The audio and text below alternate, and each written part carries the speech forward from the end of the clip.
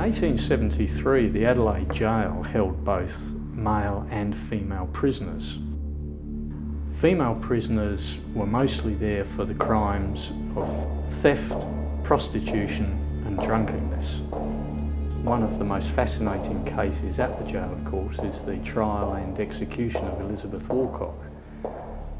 Elizabeth is the only female unfortunate enough to have been found guilty of murder and then suffered execution afterwards.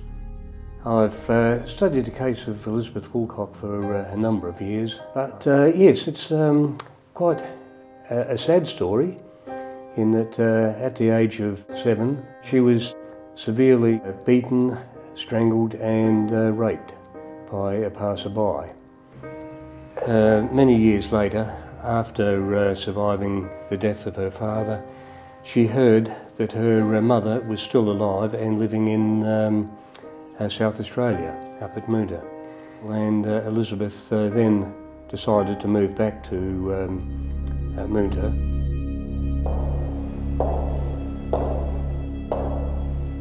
The job that she eventually got, which was for Thomas Woolcock, a widower.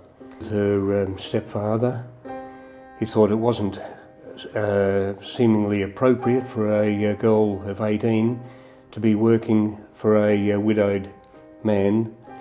So he threatened to break her legs and cripple her if she didn't give up the position.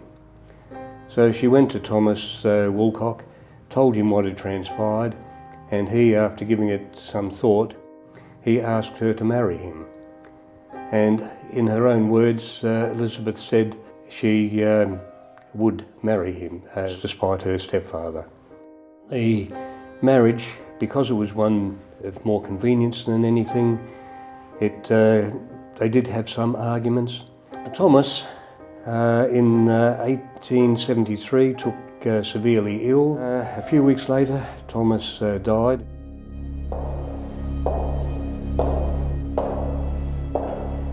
Thomas Woolcock met his death from poisoning administered by Elizabeth Woolcock. The inquest was held in Moonta, and the inquest jury returned a finding that Elizabeth was guilty of murdering her husband, and she would then have been taken to Wallaroo Jail and then transferred to Adelaide Jail pending her trial in the Supreme Court in Adelaide.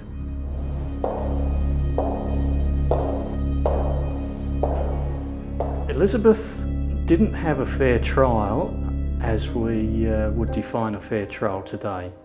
She was represented by Dr. Kaufman, who was a newly trained lawyer from London.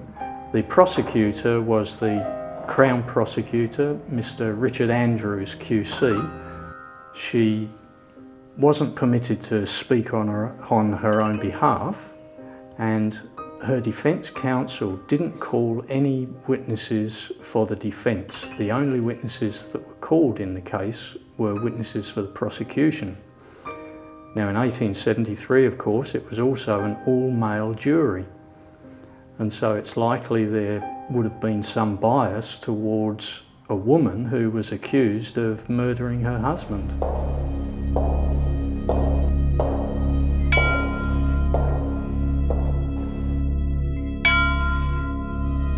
Mr. Justice Waring was visibly affected when he had to sentence Elizabeth to death.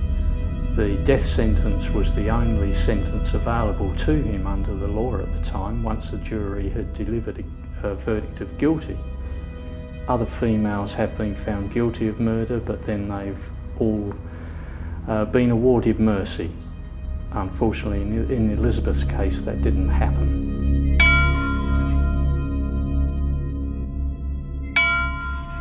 Since her death, there have been many sightings at the jail of her ghost. One of the more famous ghost stories about Elizabeth occurred in Yard 3. A tour guide who was taking a ghost tour had separated from her tour because there was another tour guide with her. He had taken his tour group off and she had wandered off into Yard 3 to do some photography. And out of the corner of her eye, she catches a movement, and as she looks up, she can see a figure standing up on the far end of the balcony there. She knows that this is impossible because this particular cell block is all locked up and the public, in fact even the tour guides, can't get there without using a key to get into it. As she's looked up at this figure, the figure is looking directly back down at her. She comes to her senses and decides that she's going to take some photographs of this, and as she lifts her camera and is about to shoot, Elizabeth then turns her back very, very slowly and walks off, and as she's walking off she just disappears into the ether. The tour guide is obviously quite amazed about all this and thinks, well, no one's going to believe when I go back into Yard 2 and tell them this story that I've just seen Elizabeth's ghost. But fortunately for her, a woman from the tour guide had actually come in and was standing directly behind her. She didn't know this at the time. And as Elizabeth had disappeared, she goes, "Did you see that?"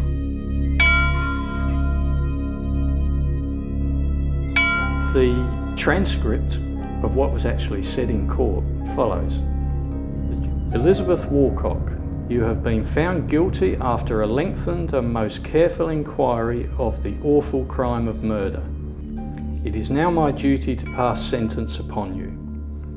The jury have recommended to you mercy on account of your youth, and that will be my duty to forward that recommendation to His Excellency the Governor, in whose hands the prerogative of mercy is reposed by our most gracious Sovereign the Queen.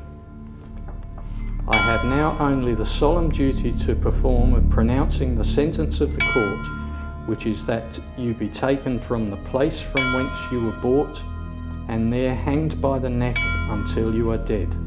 I have to fix a date for your execution, which will take place on Tuesday, December the 30th.